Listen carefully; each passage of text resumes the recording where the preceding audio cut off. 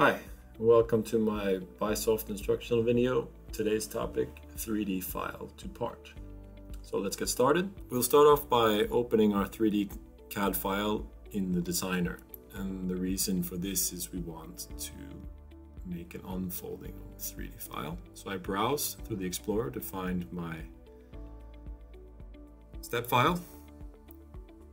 Wait for it to open in the designer.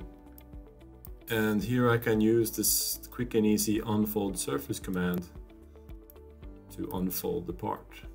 To do so, choose the reference face. It calculates the thickness and collects all of the additional faces. I just confirm by pressing the green check and wait for the unfold. Unfold complete. Now I can transfer this unfolded view to the part editor.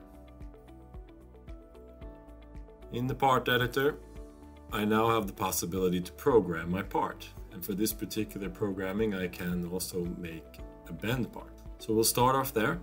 We'll go to my tools section first, where I can choose my machine and my default tools that I want to bend with.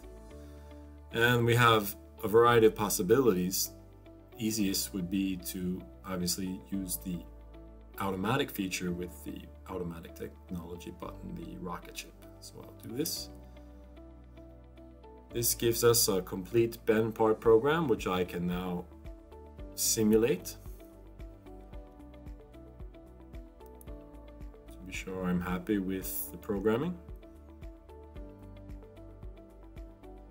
In addition to the simulation, I can also make a 3D measurement, the outer measurements of the part, to, let's say, control these measurements with the CAD file. So now my bend part is complete. Export to the press brake